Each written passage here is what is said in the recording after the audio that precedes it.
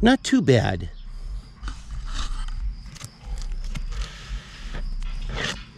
Oh, shut up.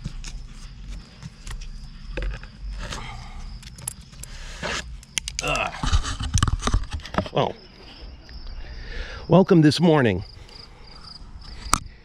I'm in my backyard, and I decided to do a little bit of practice.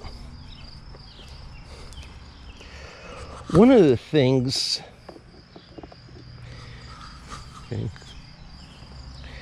that Brian discovered, remember from the first story, Hatchet, he made a bow and arrow. Now this bow was good enough to shoot, the rough grouse or ptarmigan and snowshoe hare. But something happened. Remember reading chapter 2 of the new book that we're reading, the new novel, okay, Brian's Winter. Brian's Winter is a continuation. Someone asked Gary Paulson, what if Brian hadn't been rescued? What would happen? And Gary Paulson came up with the idea of writing Brian's Winter as a response to that. In other words, what would happen to Brian? Say the radio transmitter didn't work and he was going to have to face the reality of maybe living through a cold, hard Canadian winter. Okay, and as I have said before, a lot of times winter, that when we think of winter, we don't think of, like, I know a lot of people think it's cold and snowy, but in that part of Canada, it's a lot more, there's a greater amount of cold and a greater amount of snow. So he's going to be in for a really rough time. Now, one of the things that we know of is in chapter 2, he had a little run-in with a big black bear. The black bear was attracted to the smells of the food in and around the camp. So, bears, they look for food. That's why out in the countryside where there are bears, a lot of people have trouble with their garbage being broken into, and especially bird feeders tend to get knocked over because that's seen as a free food source. Bears will pretty much eat anything they can. They're actually more omnivores than carnivores. TV portrayed them as being like these, marauders, demons or whatever, going out eating people up, but it's not necessarily the case.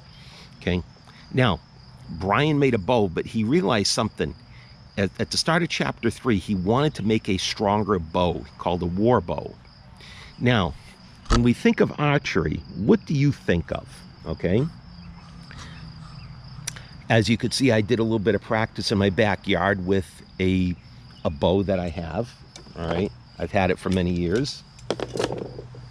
Here's my... A lot of times when we think of archery, we may think of something like this. This here's a modern compound bow. This is a this is actually a little outdated, believe it or not. But this is a Bowtech Guardian. It's a compound bow. It has wheels on the end. Actually, they're called eccentric cams. And what it does is that when you pull the bow back, it has what is called let off. In other words, this bow is set at about 70 pounds. So when I pull it back, the bow is going to be at about 70 pounds, but then it breaks over to where I'm only holding about, 15 or 20% of that weight. So that at a certain point, I'm not holding 70 pounds of pressure. I'm actually only holding about 15 pounds of pressure. So I could hold the bow at my anchor point for a lot longer of a period of time. So it's a lot easier to shoot. Plus it's, this bow here is very different than, like when you think of a bow, a lot of times people think of, like a carved stick bent with a string. Okay, this has a front sight. It also has a peep sight that I peer through, and I use this to align myself with the target. It has a modern flipper rest that drops away when the arrow is released. And this type of bow here, you can't pull it back with fingers. You have to have a trigger shooting release. It just will not work because the distance between the top and bottom, it's called axle length, is too short. The angle of the string would be much, much too narrow for human fingers to pull back and release. So you use, it has a string loop, and again, you use this thing called a trigger release. or a mechanical release. There's no other way to shoot it.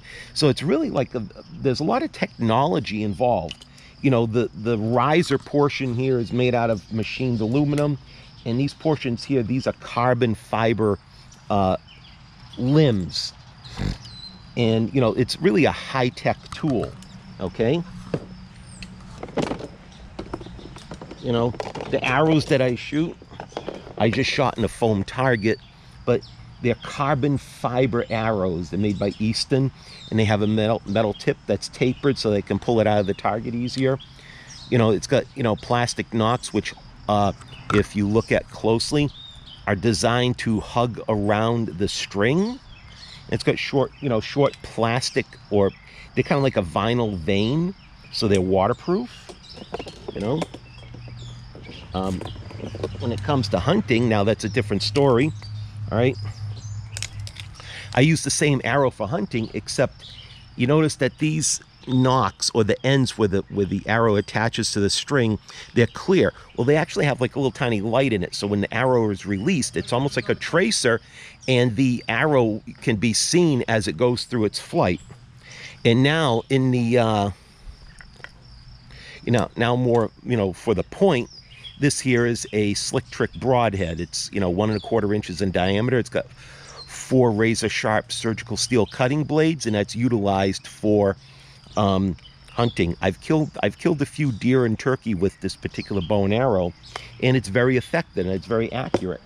I can basically hit, you know, like a 2-inch circle at about 40 yards if I really do, you know, try on my behalf, if I really concentrate. Okay. Hunting wise, I won't shoot anything more than 30 yards, and most of the time I'm up in a tree stand anyways. But that's neither here nor now, either there, you know, here or now. Okay. Brian doesn't have this technology. Again, when we think of archery, what do we think of? I like to think that in this day and age, most of the time we think of this modern bow or something similar to it. Okay. Bow, you know, archery and bow hunting in the United States is very popular. It's also popular in Canada and some other parts of the world. Okay. But it is, you know, it is very, in this day and age today, it's very high tech. Originally it wasn't so. The story of archery goes back at least 40, maybe 50,000 years in history. And we know that because now we don't have any surviving bows or arrows from that time, obviously, but we do have the arrowheads. And archaeologists figured out by dating them that arrowheads have been dated back to about 40 to 50,000 years BC.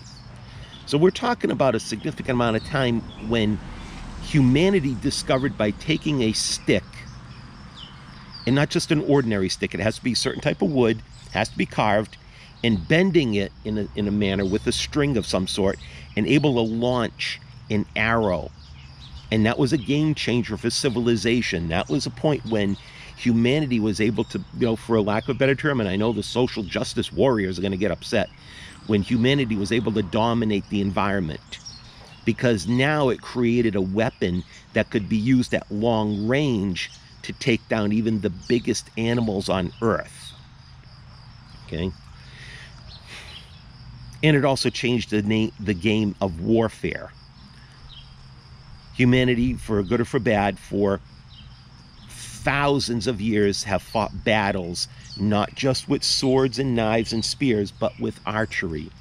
In fact, the greatest loss of life, even to this day, in one battle was the Battle of Crécy in France, when when England basically invaded France and engaged in a battle where over 20,000 French troops were killed by archery.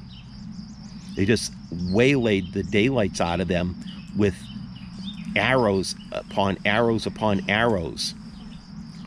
You know, if you think about that, and I know this is kind of like a painful thing, that's almost 4 times the amount of deaths in Afghanistan and overseas in the last 20 years. You know, something to think about. Something to think about. In one 3-day battle or so, you know, 20,000 soldiers are killed by archery. Okay? You know, an arrow takes them out. So getting back to archery, all right, Brian has a problem in our archery situation here. He's got a bow, but it's not strong enough. We can kind of guess that it has maybe like a 20-pound pull. Now, across the United States, for the most part, fish and game departments have established rules. If you want to hunt with a bow and arrow for deer or turkey, generally speaking, the bow has to be 40 pounds with a 28-inch arrow. And usually, in most states, it has to be a metal-tipped broadhead of such diameter in that it's kept sharp. Okay. Well, Brian is in a situation where he doesn't have that, and he has to figure out a way to create what he calls his war bow. Now, got some questions for you. Do you think this is going to be an easy task for him? He has to find a piece of wood, cut it, and shape it in a bow. Now, this is not as easy as it seems, and it's actually given me an idea. I'm actually thinking about finding a piece of wood and trying to carve with just a hatchet and knife a simple, quote, war bow, as Brian did. So we're going to need to make a bow that has at least a 40-pound pull to humanely harvest big game. Because where Brian is, he's got mostly small game, but he wants something for more protection. Because he realizes that, you know, there are bears. For the most part, they leave you alone, but they don't always follow the rules. You know, bears kind of do what they want. In fact, a couple of weeks ago, I got a younger friend of mine who went hiking, and he was actually attacked by a black bear up in New Hampshire. He wasn't hurt, but basically the bear was threatening him because some fool was giving the bear food. So, and hence the bear learned people equal food. So now the fish and game is probably going to have to go up there and either trap it or kill it. Okay, thanks to somebody who thought it would be cute to feed a bear. That's a lesson for everybody. Okay, a fed bear is a dead bear. But back to archery. Brian is going to figure out how to make what he calls his war bow. And to do that, it's not as easy as it seems, or at least, you know, the book, you know, the novel, it's really entertaining, but it's going to be a little bit more difficult. He's going to have to find a straight limb of some hardwood. Now, it can't be a softwood. Softwoods generally are all your pines and spruces. Anything, with the exception of some stuff, anything that you see with foliage in the wintertime is considered a softwood, with the exception of some things like when I was a kid, we used to call them banana trees, but it's actually a catalpa tree. It has this long, skinny, bean-like seed pod. Or any member of the poplar or cottonwood family. Even though they're technically a hardwood, they're actually soft. So Brian is going to have to make a bow out of some type of hardwood, something like maple or hickory. But I don't think hickory grows that far north. So he's going to have to find something, maybe even birch. Birch is a hardwood, but it's not as great for bow making as, say, you know, a piece of hickory. He might have to resort to maple. Maple could probably work out, but he's going to have an undertaking on his hands regarding this particular endeavor. He's going to have to figure out how to make a bow that's powerful enough for what he feels he needs protection. And then that's only the other half of it. A bow is great. You can make one. But he's going to need a string. He's going to need a string that's going to be strong enough to hold that curved arc. And he's going to have to make arrows. Like I said, I've got carbon fiber arrows. These things are actually quite expensive. You know, a dozen of these arrows is over $100. It's probably like about $150 for a dozen arrows. And then if you add on the tips, each tip is like, you know, around $5. You know, high tech has its price, if you know what I mean. All right, so Brian is going to have to figure out a way to make an arrow that's suitable for hunting big game, and that includes the point. Okay, now I showed you the point on My hunting arrows, those are modern machine-made steel heads with razor-sharp blades. The blades can actually be taken out and you have new ones in. So say you shoot something like a deer, you can actually reuse the head. I've done it before. Works perfectly fine. But Brian is going to have to figure out, what is he going to use for an arrowhead? What is he going to use? He's going to have to make something that is going to cut flesh, because that's the way a arrow works. An arrow works by hemorrhage. An arrow cuts through the body, severs veins and arteries, and the creature bleeds out. With a firearm, it uses bleeding, but it also uses shock.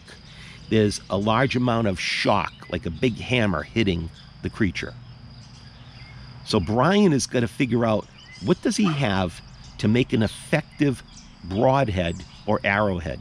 Technically, the term is broadhead because that's what they are. They're wide and razor sharp. So he's going to have to find something that may actually work as an arrowhead. I don't know. Does he know what to do?